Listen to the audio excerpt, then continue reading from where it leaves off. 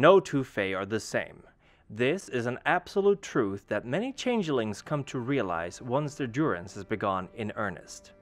Their keeper might be a sentient cloud of smoke, or a ballroom princess with blood-stained high heels and a wig alive with rats and pigeons. They may have taken the poor human as a concubine or as a slave, a gardener or a soldier. Their task might be understandably important, like protecting a valuable relic or looking after the sentient hedge animals of the garden. Or it could be seemingly irrelevant, like counting piles of buttons and lint, only to have the numbers wiped from their minds and the counting beginning anew. Reason and logic play minor roles in how the True Fae govern their domain, their words law, and their wishes reality. So, can one truly classify them? There is no clear society in place, no continuous cooperation, and they seem utterly incapable of reproducing. They have no interest in their own origins and deflect any such inquiries, perhaps even punishing the changeling who asked. Some freeholds believe that they are gods, old gods, and like how Prometheus stole the fire, we plucked from them the spark of creativity, and they in turn punish us for it. Others see them as angels or devils, or perhaps something in between, servants of a greater power left behind, purposeless and alien.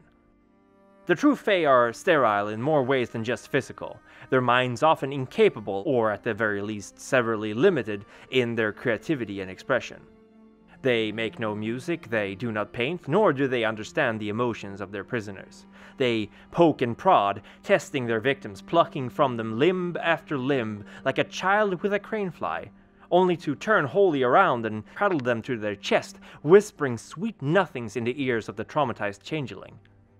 It is as if they push us to the very limit to elicit a response, like a toddler beating a beloved toy against the floor, simply to see if it can withstand it, and what will happen if it won't.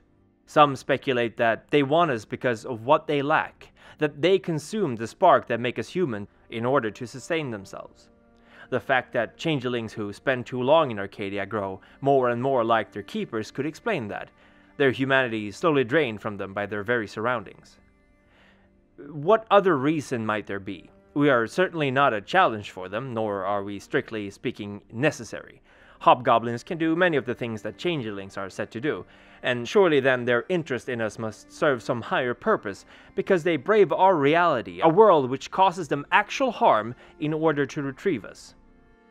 But are they evil? If a creature is unable to understand that they are inflicting harm and pain through their actions, or that there even is something like pain to begin with, are those actions then, by their nature, morally reprehensible? Some changelings debate this to no end, but many consider it irrelevant. Regardless of the intention or their solipsistic mindset, the True Fae are cruel and capricious. They have no capability to relate to anyone but themselves, nor do they care to try. Theirs is a dual nature of wishing to understand humanity, while simultaneously considering us so far beneath them we may as well be ants. Thankfully, they are also unable to reproduce with us humans, at least in any meaningful way. There are rumors of unfortunate changelings who have given birth to hobgoblin creatures, but these are so rare that they may hopefully be a myth. Some say that a pregnant woman who sleeps with one of the True Fae may give birth to a child touched by Fae, one that often ends up becoming twisted and spiritually wrong. And men who lie with succubus-like True Fae may accidentally help father a twisted creature in others through the fluids they provide. Keepers manifest in many ways, each one a title the Fae dresses in like a coat or a jacket. Not every title is a keeper, however, and many are the changelings who have escaped once their masters have donned another title, forgetting briefly who they were keeping prisoners. A title is not simply a name, it is an identity, a concept given form, and the more titles a member of the Gentry holds, the more powerful they are. Titles can be stolen between Fae too, something they often go to war with each other over, and a True Fae who lacks any titles is a creature cornered and terrified, for they are but a name, and should that name be destroyed, they are gone forever. Since it is usually the titles who have made the contracts they wield as weapons, the True Fae without them are also often weak and debilitated. Much like the changelings, our cousins from beyond the hedge can wear a mask when they enter our world. Most of the time, at a casual glance, this mask is sufficient to hide them, but stare at them too long and you will spot the signs. Misshapen eyes, rotted teeth in an otherwise beautiful face, multi-jointed fingers seemingly alive on their own accord. As mentioned before, a true Fae only enters our world when they truly want something, as exposure to our realm causes them literal damage.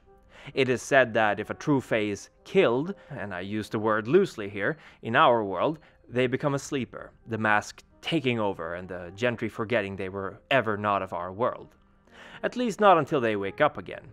Who knows if that strange old lady living down the street, the one who collects all those balls of yarn, isn't an ancient being who may have lost her memory during a sojourn into our realm. Some say the Gentry have ways to peer into our world, to find their escaped servants no matter where they hide.